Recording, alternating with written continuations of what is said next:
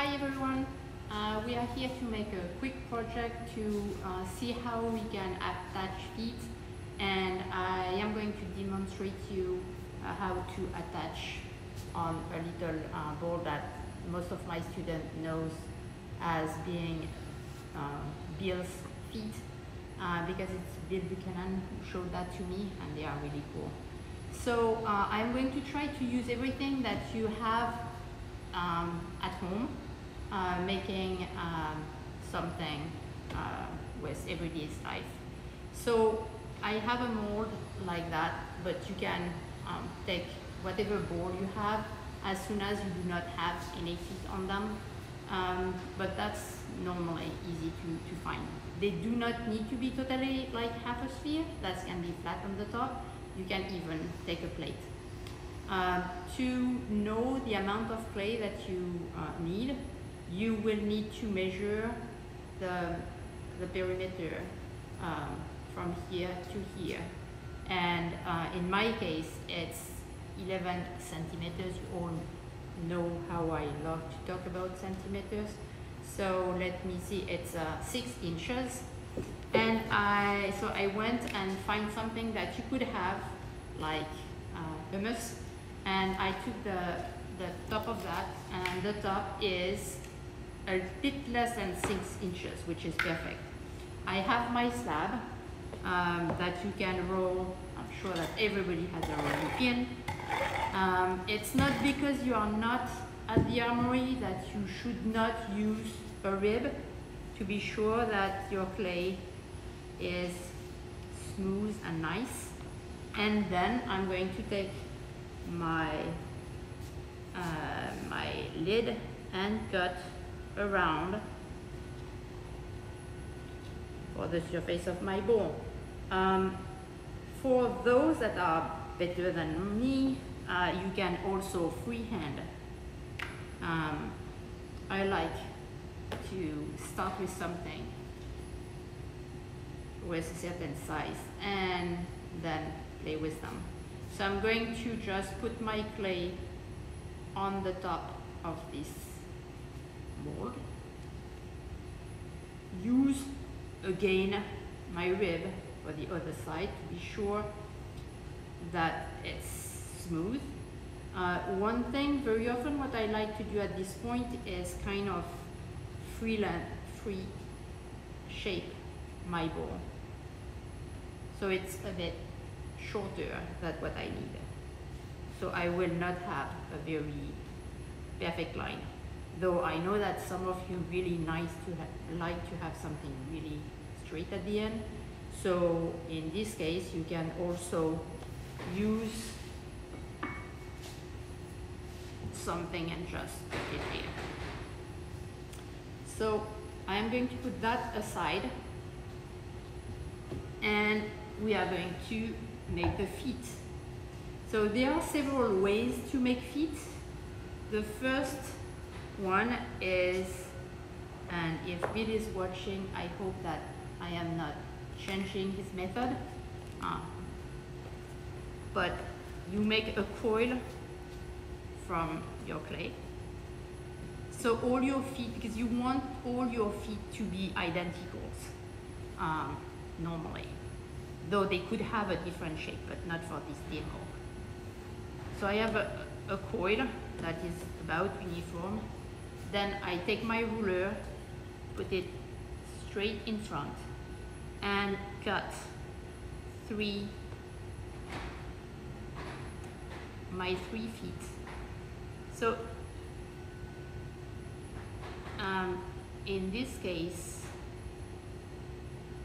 in fact, I am making them about this amount, which is 3/4 of an inch on 3/4, and I make them in little bowl. However, you could imagine plenty of different feet and different length, even on the same shape. So I prepared 3 different size of feet. The one that I have here are very short, but you could imagine the same bowl with longer feet. you can imagine them with really long feet, because you are going to make them dry on vertically, so the weight of your ball will not impact. You can also make just little cylinder, or you could imagine also taking some mold and make it fun. So you can find in your kitchen plenty of different things you can. So for those kind of feet, you are going to take your little ball. So I have 3 balls of the same size. Then you are going to transform them into Hershey pieces. So I am turning them, I am using my 3 fingers to make kind of a cone shape, and I'm just pushing down my feet. I want them though to be long enough to raise my ball from the table. I have one at home, I should have taken this one, where I made the mistake, so it's a very stable ball. I have my 3 feet, but the middle part of the ball touched the table, and I'm sure that Mark must have liked me when he took it out, because the middle of the ball was just glued to the kiln shelf. So be careful and make sure that this part is higher than your 3 feet, and so that would be how you will define the size, the height of your little feet. So I'm making 3 of them.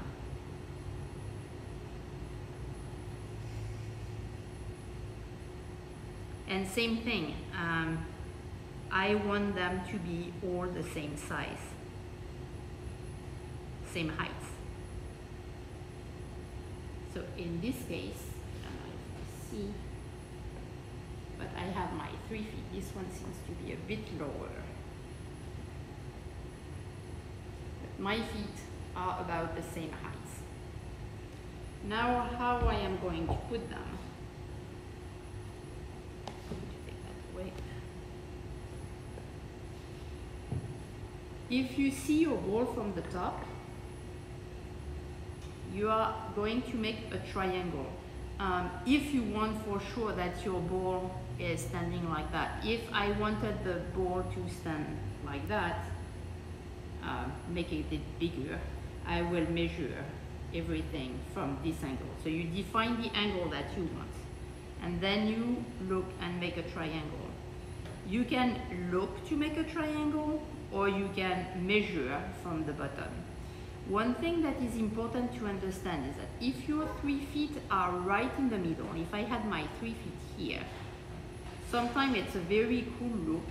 Unfortunately, that will never stand on a table. So you have still to remember the physics.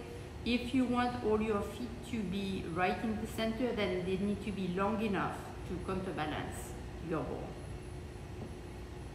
So now that I have my little feet that are right there, I marked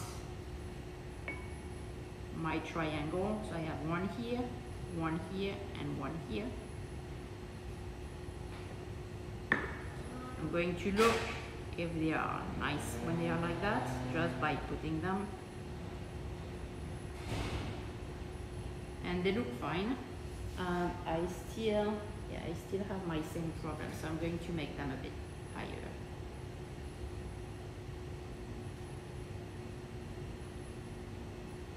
So here they are higher. Okay, now I am going to use my needle tool here to mark where I want them. I am going to score the bottom of the feet, the bottom of the pots. Here I have some plain vinegar. It's just white vinegar, but the bottle was not very nice, so it's in there. And I am going to use a brush. I'm sure that whatever vinegar you have, even balsamic, would be fine. And wiggling my feet, making sure that I continue to have them, so I am not flattening them. And do the same thing with the next one.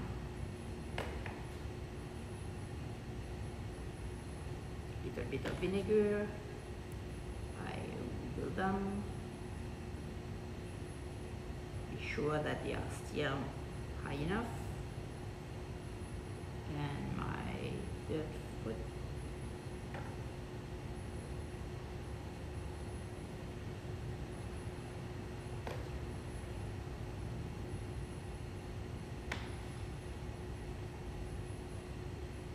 Okay, here I have different choices. So if I have, right now, my feet, I decided that my feet would be an integral part of my butt. So I'm going to use my tool to just make them disappear.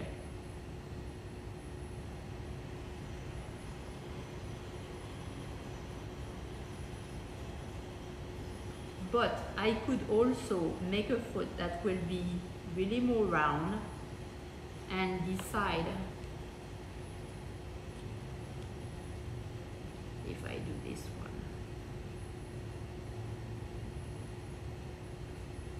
And I want this part to be really round. I don't know if you see well how this one has, and if I was putting it on it, we have an autofocus, I will have a small space in between my foot and the pot, and that's perfectly okay. You just need to be sure that you are attached by the center of the foot, and after it's really up to you. So I attach all my feet. Put my finger in vinegar and just smooth everything until you do not see the attachment at all.